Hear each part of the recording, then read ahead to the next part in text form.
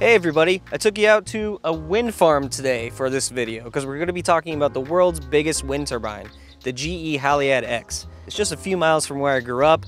I really wanted to see it in person, and I wanted to give you a reference point for how tall these are compared to the Haliade-X. So this wind turbine that you see right here, from the base to the rotor, is 311 feet. And when the blades are in the complete upright position, they reach 410 feet. So 410 feet is pretty tall, but these pale in comparison to the Haliade-X, which is a whopping 853 feet, twice as tall as the wind turbine that you're looking at right now. It's bigger than an 80-story building, only 14 stories less than the One World Trade Center in New York City. One Haliade-X turbine can crank out 74 gigawatt hours of energy per year.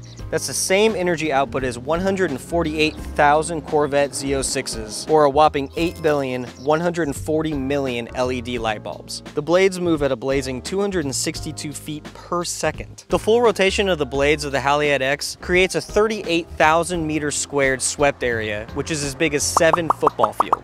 It has a crazy 722-foot rotor, and it cranks out a massive 12 megawatts of energy, which is 60 to 64% capacity factor over the industry standard. So just to give you a sense of how powerful the Haliade-X is, just one rotation of the blades like that is enough energy to provide a house with all of its energy needs for 2 full days from just one rotation. One Haliade-X is the equivalent of taking 11,000 cars off of the road each year. Now, you're not gonna find the Haliade-X in a field like this or out in California or something like that. It's gonna be offshore. They're gonna be in the ocean because of just how huge they are. There's a 190 Haliade-X farm being built off of the shore of the UK that's gonna provide enough energy for 6 million homes every single year from just 190 of these things. I gotta say, I think I might be a wind guy. I think I'm a wind man.